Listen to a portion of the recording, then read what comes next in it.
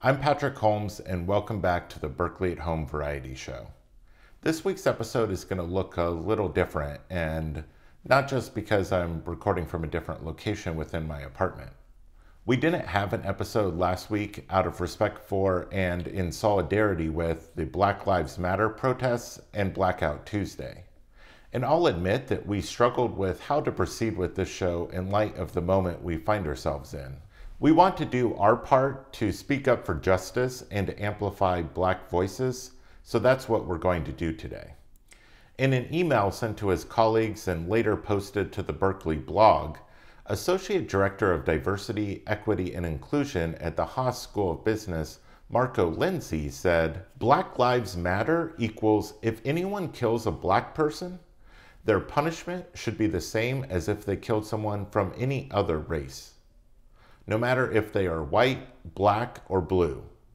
If anyone kills a Black person, they should be arrested, tried, and convicted of murder."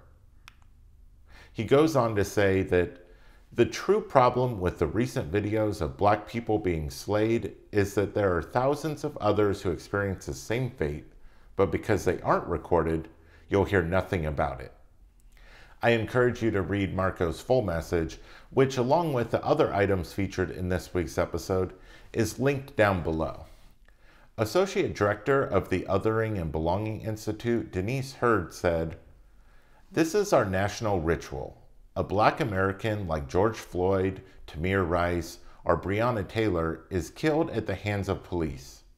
We cry with grief and rage. We re-experience the trauma of every other Black or brown life cut down, and we demand change, only to find ourselves in the same place a day, a week, a month later. It is exhausting, it is painful, and it can leave us feeling helpless and hopeless. But while you may feel at times there is no end in sight, I believe that there is. There must be. As Dr. King stated, time is neutral. If things are to change, we must participate in that changing." Othering and Belonging Institute Director John Powell participated in Rise Up for Justice, Black Lives and Our Collective Future, an online event organized by the Institute. He said, "We are faced with two pandemics, the pandemic of COVID-19 and the pandemic of institutionalized racism. I don't know which is worse, but together they are really deadly." He went on to say, "But when we face them together, I think we can handle both." In a forum on racial justice, Chief People and Culture Officer Eugene Whitlock had this to say. To give a little context for this meeting, for those of you who were kind of watching, this was originally going to be a meeting to talk about the employee morale survey results, but the murder of George Floyd and all of the circumstances around that have really taken over what our agenda is, and rightfully so. I'm assuming all of you here saw the murder that took place in Atlanta, which I want to give use this platform to give a little commentary about that, because I'm surprised but not surprised that it happened. So I looked at the body cam footage and all that stuff. So here you have somebody who was patted down by the police. They knew he had no weapon, was running away, shooting at them with something that they themselves say is non-lethal force, but they killed him anyway. And you would have thought that after George Floyd's killing, or after the numerous ones before, the police departments would have sat down and said, "Hey, we need to really rethink what we're doing, abundance of caution," any sort of conversation that should have prevented from what happened in Atlanta from happening. But it's clear to me that those conversations either aren't happening, or if they are happening, the people who are listening to them, it just doesn't register. One of the conversations I often have is around, okay, we need to get the police to do implicit bias training and so on and so forth. That's only going to work if people actually have an interest in changing how they view other people. The fact of the matter is that in the United States and probably worldwide, people who are the other, and in the United States it tends to be people of color, are not viewed as the same amount, let's say, of human being as the majority, as white people. So white people, on average, tend to view people of color as less than human, which is why they are able to do things like kill people or discriminate against people or act in biased ways against people. It's not always an intentional sort of thing, but all of the neuroscience, if you really want to get into the detail and you read about it, when you do brain scans of people and show the images of people from different backgrounds that shows that people aren't registering other people as humans. This is a fundamental problem that needs to be addressed and recognized. And it can't just be, and part of it is when people get hired into the police, what sort of mentality are they bringing with them?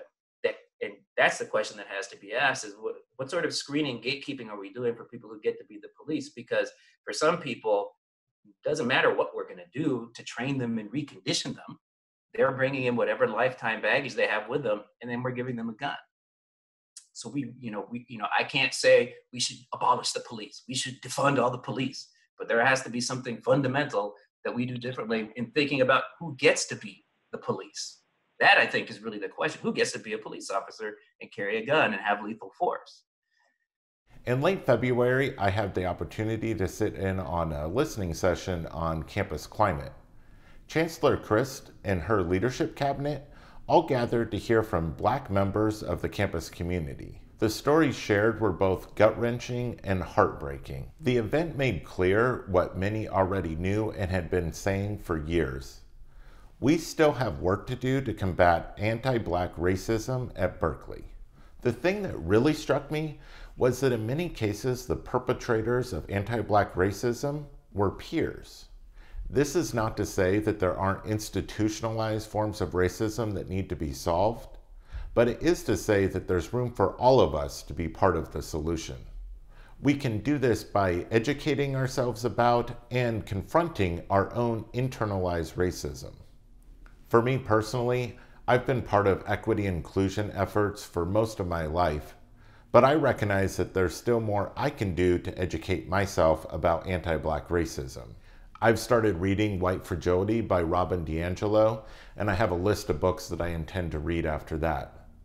We're not going to solve hundreds of years of anti-Black racism with a reading list, but it's a place to start. I hope you will join me in doing what you can to be part of the solution. I'll leave you with a poem by Frank Worrell, a professor in the Graduate School of Education. Thank you for watching. I came to the US in 1988 to complete my PhD.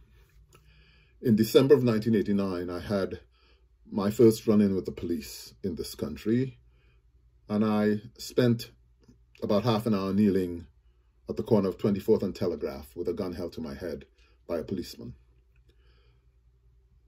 After that and several other incidents, I wrote this poem. It's called I Am Black. I am black. I am black in a land where for many, being black means to hate being white. I'm black in a land where for many, being black means the cops shoot first and ask questions later. I am black. I am black in a land where for many, being black means that only you understand oppression. I am black in a land where for many, being black means wearing handcuffs when going home from praising God. I am black. I am black in a land where for many, being black means that only you understand racism. I am black in a land where for many, being black means regularly kneeling at the side of the road with a gun held to your head. I am black. I am black in a land where for many, being black means not running in the street if you wish to live.